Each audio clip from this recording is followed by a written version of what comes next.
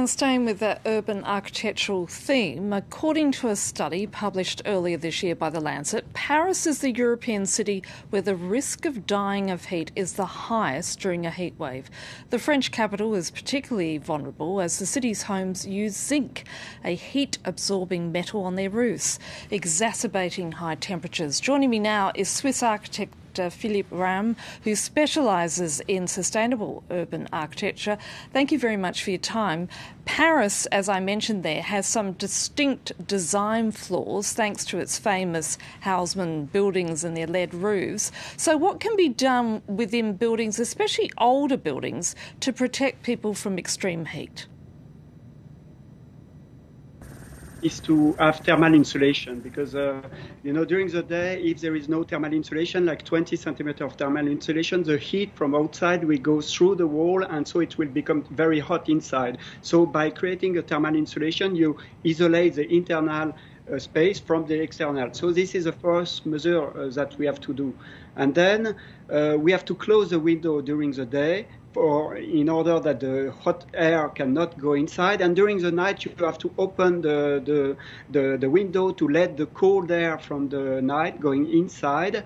And then it's important to have some mass inside, like masonry or something that can absorb the coldness of the night.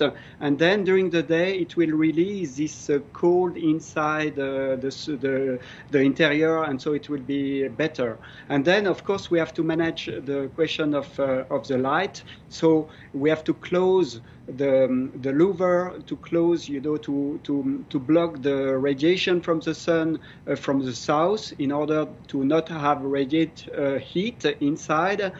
And then something that can be really good is to paint in white the roof and also all the horizontal of the city in order that the radiation can bump on the roof and go back to the sky, and so it will cool, let colder the roof of the building. So this is some measurements that we can take immediately. And then, of course, there is some other type of cooling by evaporation. If you have some water or some jet water inside the house, like in Morocco, for example, they have that in the courtyard. So the physical change from liquid to gas need energy, and so it reduces the temperature of the air. So this is something that we can do for fighting the heat waves. Philippe, as an Australian who's grown up in a country which deals with extreme heat, and the architecture and the urban architecture certainly does what it can to counterbalance that. On a town planning scale, what can authorities do in European countries such as France to heat-proof cities? Yeah, because the city was built for the old climate. So if we want to adapt to the new climate, we need to look to Africa, to the north part of Africa, or what type of solution they were already using in the past. So you can see that the streets were very narrow, so the sun cannot go inside. So the street in Europe, in France or in Switzerland, they are too large, so the sun can go everywhere, and so it's overheat.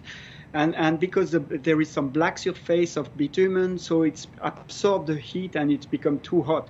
So this is, of course, it's quite complicated to reduce the size of the street, but this is what we have to do in the future. And then we have to think about to create shadow.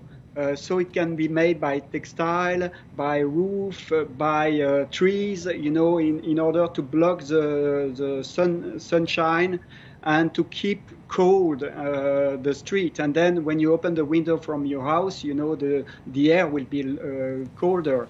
Philippe Rahm, I'm afraid we're running out of time. I'm so sorry. We're going to have to leave it there. Thank you so much again. Thank you very much. And to read more about why Paris is such a deadly city in heat waves, you can head to our website, that being France24.com.